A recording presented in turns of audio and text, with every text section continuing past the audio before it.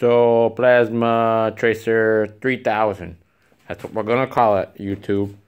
Alright, so there's this extravagant thing designed on someone. You could buy the kit and everything, costs $100. I got all this stuff already.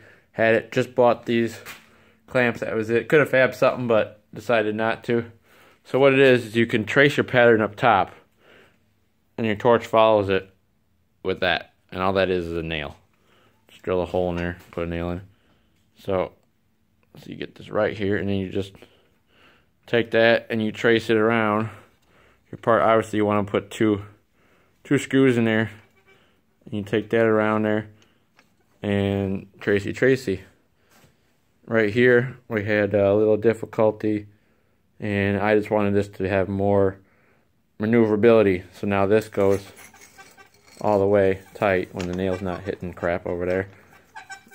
Let's see. There we go.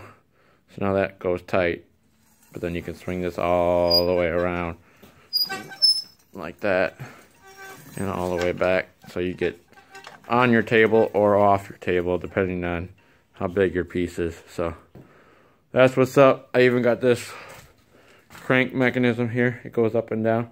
You put a little tap thing here, and then you put a stop here and here on your threaded rod, and then it'll go up and down.